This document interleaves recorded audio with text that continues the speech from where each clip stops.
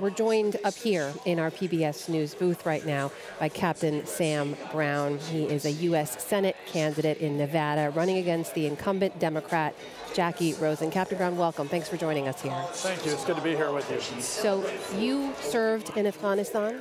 You were injured during your time in your service there in 2008. You heard what these families had to say. We know we're going to hear a little later from Vice Presidential nominee JD Vance, who talks about how his service informed how he views foreign policy. Do you agree with him in the way that he has articulated his views so far? No, I don't know exactly what all of JD Vance's positions are, but I can tell you what I see out of President Trump. His record as president and what I believe is that the United States of America needs to be a leader in the free world, and that we achieve peace through strength. And one of the really important messages that we just heard from Mr. Lopez, the Gold Star father, regarding his son Hunter, and what families and service members hope to see out of their commander-in-chief is someone who has compassion and also gives hope.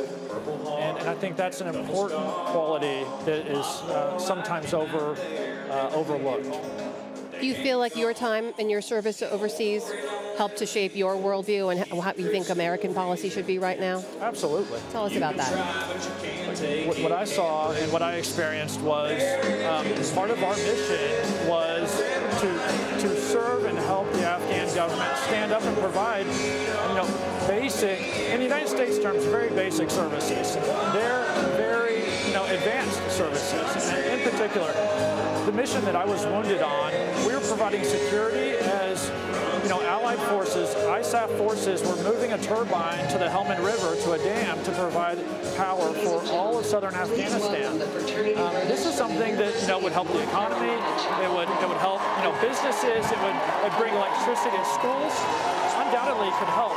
And I think Americans are very compassionate. They want to see the world be better. And also, as the world is uplifted economically and human rights are respected, we also see more freedom thrive. We should note that we are competing with a lot of background noise here. Captain Brown, if you wouldn't mind, sir, moving your microphone up your lapel just a bit more so our audience at home can hear you a bit better. Is that okay there? Absolutely. Thank you, sir. Thank you for bearing with us. Do I have to say all that again? No. No. On the specific issue of Ukraine, as we talk about foreign policy, JD Vance has been one of the most vocal critics of continued U.S. support for Ukraine. He said, "I don't really care one way or another what happens in Ukraine." And in many ways, this isn't a partisan issue. There are Democrats and Republicans who have said that Russia's war in Ukraine threatens small d democracy around the globe. How do you see it? Look, I think that this is one of those issues that is unfortunately just boiled down to a headline, right? But I think it's important that we continue to lead. That frankly we're able to blunt Putin's ability to continue to be an aggressor.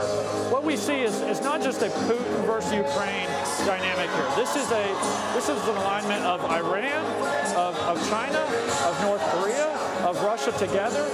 And when we have an opportunity to blunt those forces that are trying to align against the United States and the free world, I think that we ought to take that very seriously. That responsibility, and that's my view. Should we take that to mean that you would like to see the U.S. continue to support Ukraine in their defense against Russia? You'd like to see continued aid? I would like to see a change in the way that we do it. I want to see more accountability. The American people are funding a good deal of our effort there. And we owe it to the American people to be able to demonstrate what's happening with those dollars. So there's been an element of a lack of sort of transparency and accountability that I think is owed to the American people. But I wouldn't say that we just need to turn off our support.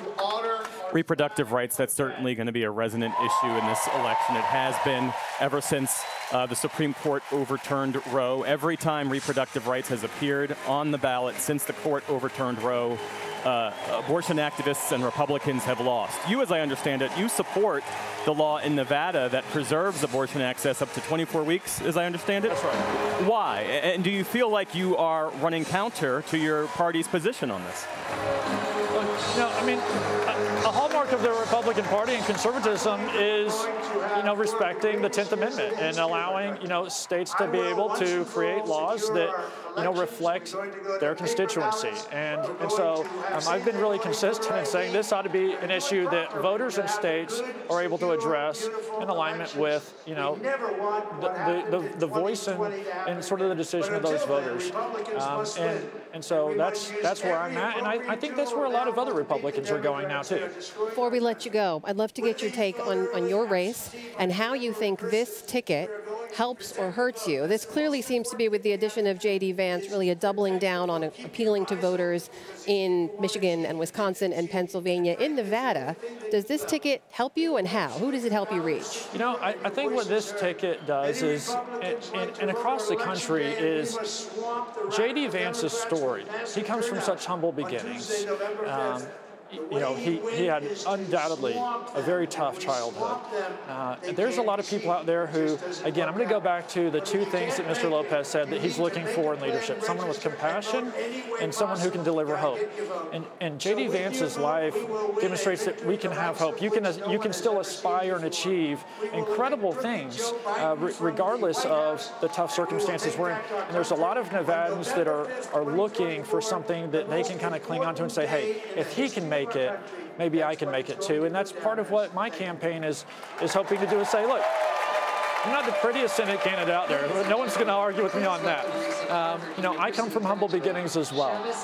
But I'm a father, I'm a small business guy, I'm a husband, I'm a veteran, and why can't I, why shouldn't I also have an opportunity to be a voice and a leader for our state, and not just me, but other people out there as well. The Biden campaign says it has multiple paths to victory, to 270 electoral votes. One of those paths is through the Sun Belt. Do they have it right? I mean, how would you characterize the Republican standing in Nevada right now? I think we're seeing a shift. And part of it is that we're a transient state. A lot of people kind of move in and out. 80% of Nevadans now weren't born and raised there.